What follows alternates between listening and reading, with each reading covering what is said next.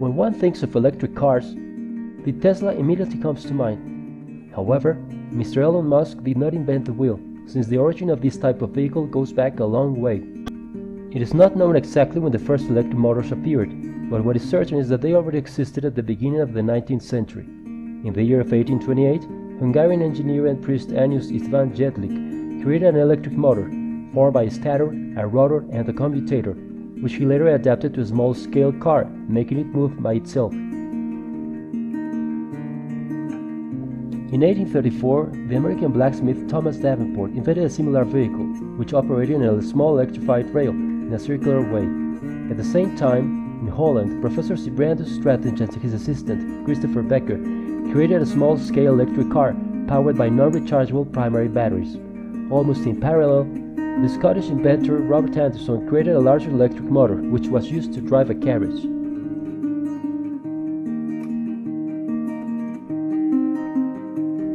Despite all the efforts, since batteries were not rechargeable and offered little autonomy, these vehicles failed to be of practical use. It was not until the year 1859 that rechargeable batteries appeared, when the French inventor Gaston Planté created the solid-acid battery. Later, in 1881, another French inventor, Camille Alphonse Fauré, significantly improved its design and capacity, which led to its manufacturing on an industrial scale.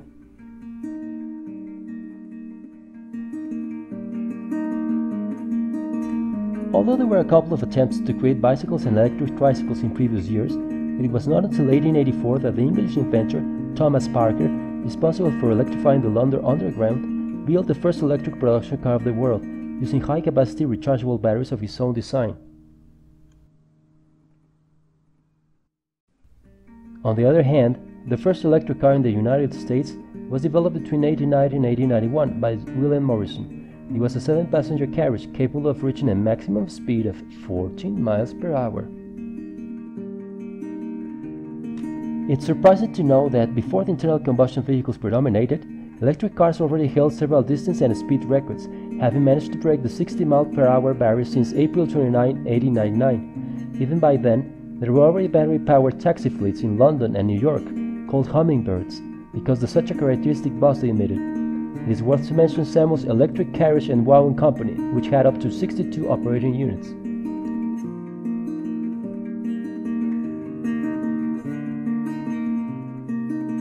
Electric vehicles had several advantages over their competitors of the early 20th century.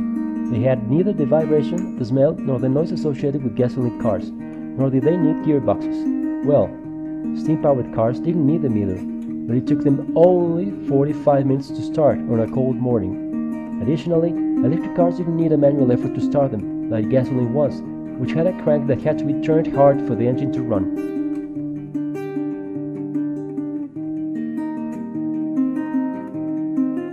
Electric cars gained popularity among wealthy people who used them as city vehicles, where their short range did not represent such a big disadvantage. Due to its ease of operation, this type of transport was promoted as the ideal for women. It even became stigmatized so much as a woman's car that some manufacturers chose to put radiators in the front to disguise the vehicle's propulsion system.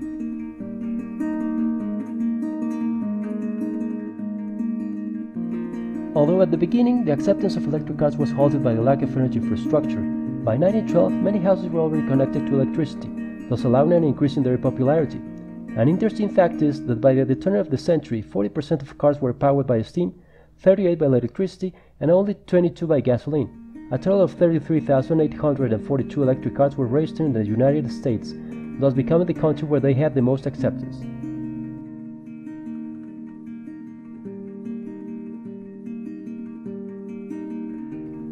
The first of these cars were massive and ornate carriages, designed for upper-class customers who made them popular. They had luxurious interiors packed with expensive materials.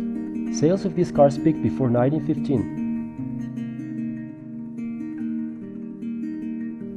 To solve the little autonomy they had, a battery exchange service was created, which operated from 1910 till 1924.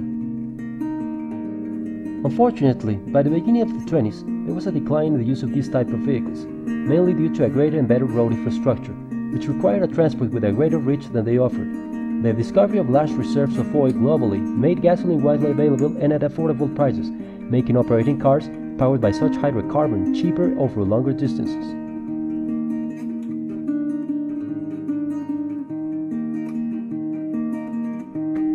The electric cars were limited for urban use due to their low speed, from 15 to 19 miles per hour, and poor autonomy, from 31 to 40 miles, while gasoline cars could go faster and travel longer distances.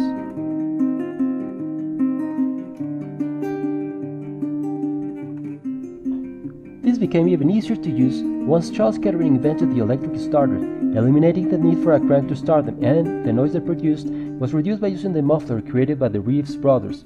And finally, the series production of cars, initiated by Henry Ford, lowered their prices, while the price of similar electric vehicles continued to rise, costing almost twice as much as one of gasoline.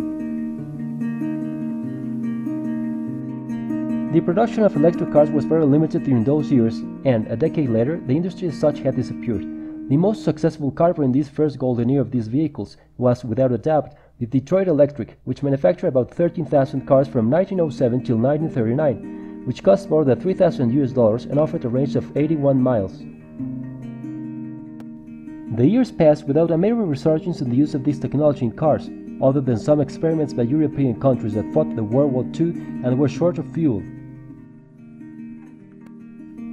In the 50s, there was a serious attempt to revive the sector with the Henny Kilowatt, based on the Renault Dauphine, but its performance was poor against its gasoline peers, and production ceased in 1961. Also, the American Motors Corporation, together with the Sonotone Corporation, tried to manufacture an electric car powered by self-rechargeable battery, which could be recharged quickly and weigh less than the traditional solid-acid batteries.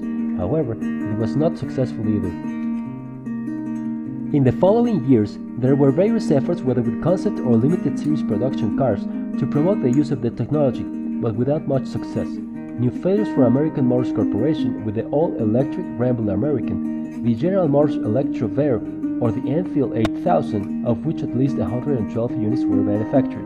Interestingly enough, one of the most renowned electric cars of this period was a Lunar Rover Vehicle, or LRV, which became the first manned vehicle on the moon. After years outside the spotlight, the energy crisis of the 70s and 80s renewed interest in electric cars, which led General Motors to create its GM Impact concept car, presented in 1990. At the beginning of the 90s, the California Air Resources Board, CARB, began to press for more fuel-efficient vehicles and lower emissions, seeking to achieve as a final objective zero emissions. In response, several car makers developed electric vehicles, such as the Chrysler T-Van, the Ford Ranger EV, the General Motors EV1 and the S10 EV, the Honda EV Plus, the Nissan Ultra EV with lithium battery, and the Toyota RAV4 EV. These companies were accused of wanting to please the CARB in order to continue selling cars in the lucrative California market, while not properly promoting electric vehicles, making believe that consumers did not want them, but they did join the oil industry promoters protesting violently against the mandate of the CARB. General Motors was the most affected by this situation, since consumers were not allowed to buy the vehicles after finishing their lease period. That is, they had to return them at the end of it. Toyota and some GM dealers sued the CARB, which eventually ended with the zero-emission mandate. Thanks to this, except Toyota that managed to place all the remaining RAV4 EVs, almost all other electric production cars were removed from the market, and in some cases, even destroyed by their manufacturers, as in the case of General Motors EV1s. The low prices of gasoline throughout the 90s made interest in fuel-efficient cars wane, and preference was given to the SUVs, which despite being not so good in high carbon consumption, were affordable. It was not until the appearance of Tesla Motors with its Roadster, which it began to develop in 2004, that electric vehicles took a new momentum, this time it seems for good. This vehicle was based on the Lotus Elise, and was the first production car with lithium-ion batteries, and also the first fully electric, which achieved a range of 200 miles per charge. It was sold from 2008 till 2012, making a total of 2,450 units. The next Tesla vehicle, the Model S, went on sale on June 22, 2012. Subsequently, Model X and much more recently Model 3 and Model Y, which will soon go on sale, were incorporated. In the not so long term, Tesla will return with a new version of the Roadster, which promises to be one of the fastest production vehicles in history, managing to accelerate from 0 to 60 in less than 2 seconds. With the arrival of Tesla, the electric vehicle market finally woke up, encouraging several other companies to develop their own models, from Nissan with the Leaf to General Motors with the Bolt EV, and even currently several luxury car companies offer 100% electric models, such as BMW and Jaguar, among others, which will certainly give Elon Musk a lot of headaches.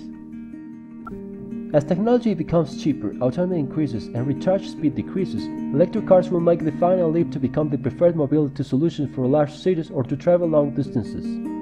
If you liked this video, please give us a thumbs up and subscribe to our channel so we can make more videos like this one. Thank you.